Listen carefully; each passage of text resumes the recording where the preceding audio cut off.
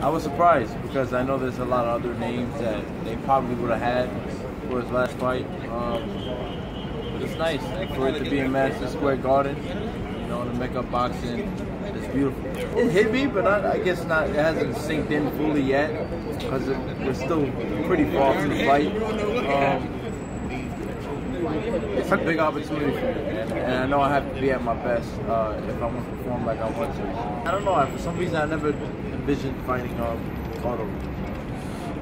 I felt like it just wouldn't happen. But you know, in life, you never know what's gonna happen. You know, you don't know. You just don't. December 2nd, what will we see from the World Kid Ali?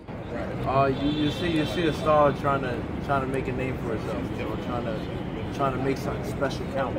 You know, a lot of people are counting me out. They say 90% of people say that I'll lose easily, but I've been in this position before, and I'm just ready to go out there and perform, man. A win over Miguel Cotto, what does that do for your career? It does everything. I'm right at the top after that. You know, I'm exactly where I want to be. You know, it'd be perfect. Big fights only after that.